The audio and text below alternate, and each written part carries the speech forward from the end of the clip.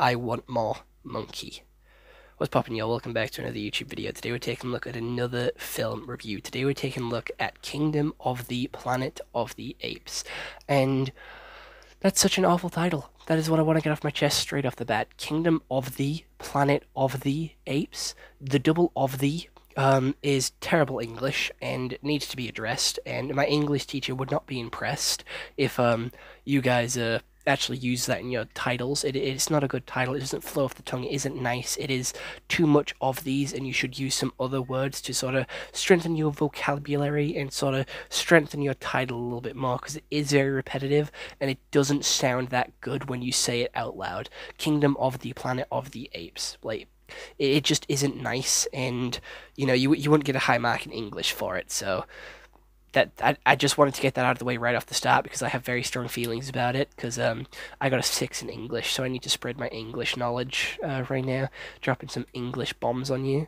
But let's quickly get into Google right now.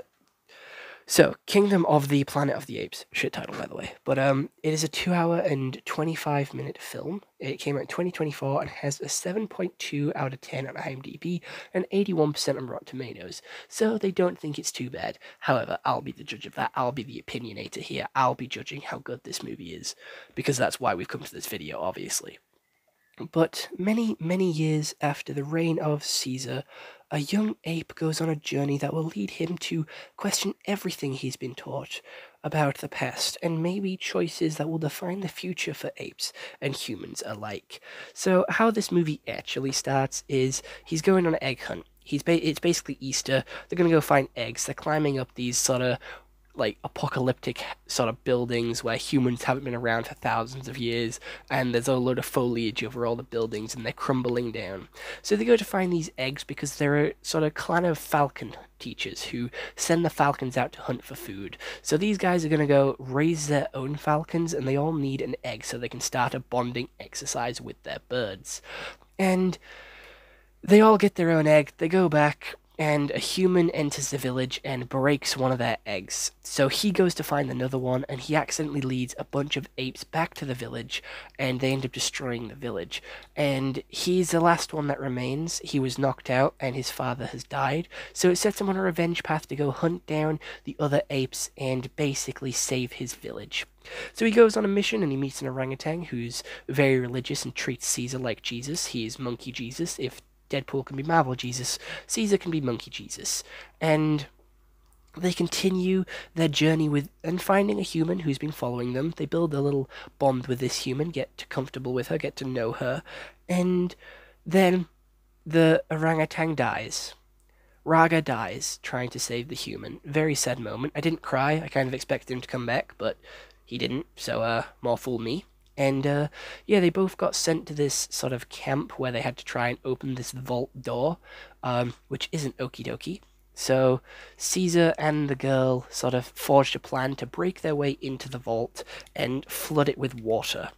They successfully do that plan, but the girl goes rogue, and instead of getting all of their clan to safety, all of the Falcon group to safety, they flush them into the vault as well. They all manage to climb their way out to the top and to freedom, but the king does too, and they use their falcon song to make him get eaten.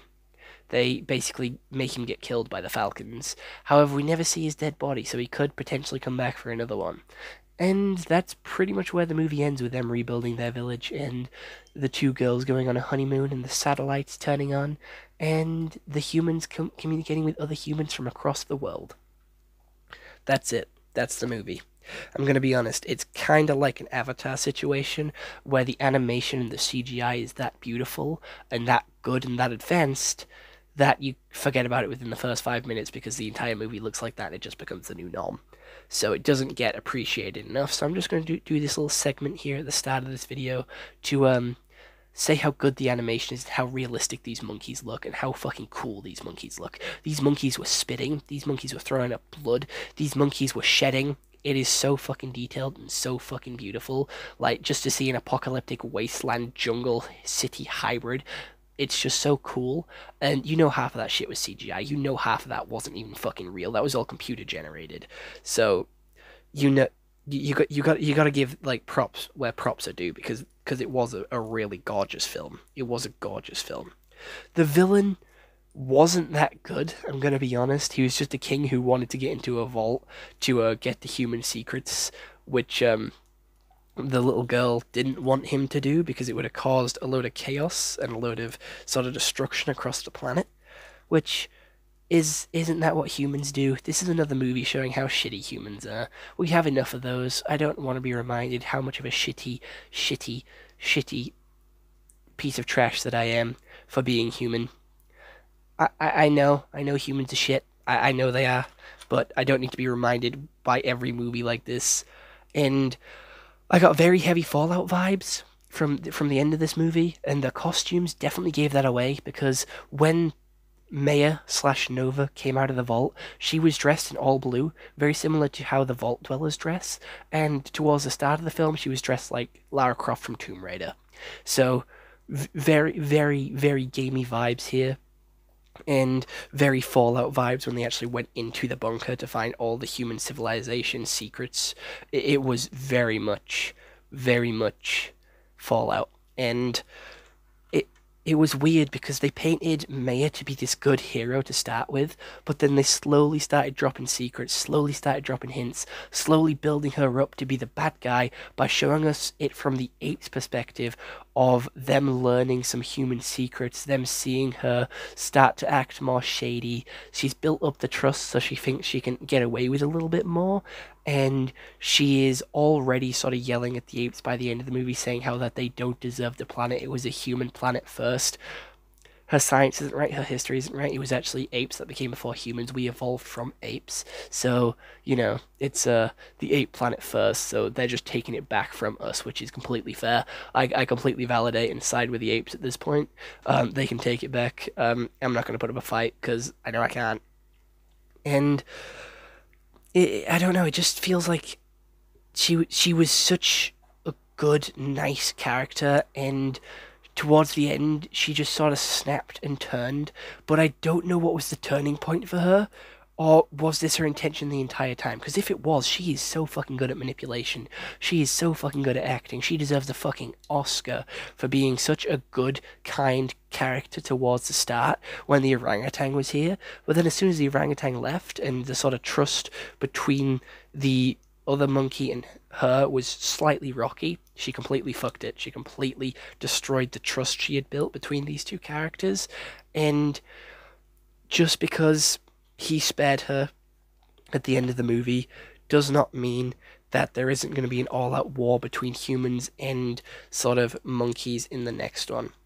I also do want to go back and mention that we never got specifically showed a dead body of the king, so I do believe they will be bringing him back in a future movie. They always do. If they do not officially see him die, if you do not see his dead body, he's coming back 100%. He is gonna be back in a future movie, coming for revenge, and probably like sort of scarred, broken, and annoyed, and full of fear. Like, he's gonna be fear fueled, and he's going to come and absolutely lay waste to their village with a new monkey army. Don't know where he'll get it from. I have no idea where he'll get it. However, he will get one, and he will absolutely dominate the Falcon Village. And I think he's the new chief of the Falcon Village. I don't know. He kind of went off on a honeymoon with a falcon and a girl, which he had no sort of relationship chemistry with throughout the entire movie. He gave her a quick glance, and the girl said, "You like her, don't you?" And that was it. That was the only form of chemistry or sort of information we got to them actually liking each other or being remotely close.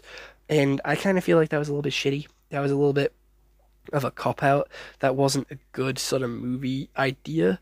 It just felt kind of lazy, I'm going to be honest. It didn't feel right. It felt a little wrong, which is sort of... I don't know, it kind of felt forced, and nothing was really there with it. Also, fucking... the Gallagher guy was here. The guy from Shameless was here. Like, what? I didn't know. He was the last person I expected to be in this movie. And I think Anna killing him was the thing that sort of started it off with being like, hey, there's something wrong here. You're being very shady and very sort of secretive to the monkeys and not telling everything. But then again, she lied to him at the start and she kept lying to him. Once people show your true color, once people show their true colors, that's their true colors. They're not going to change. That is just them. That's just how they are. So it was literally fed to us from the start. It was fed to us from the start, and we deserve falling for it. I'm going to be honest. We deserve falling for it. This is a really good movie, and it is one that you don't need to watch The Other Planet of the Apes to understand. There is a couple of mentions of Caesar, but you don't need to watch the others to understand. So, as a solo movie, as a person who hasn't seen the other ones, I feel like this one is a pretty solid 8 out of 10. I very much enjoyed this movie. I thought it was really cool and really interesting. So, yeah, it's an 8 out of 10. It's an 8 out of 10. I'm very happy with it, and I'm excited for the next four that they make because they've already planned another four.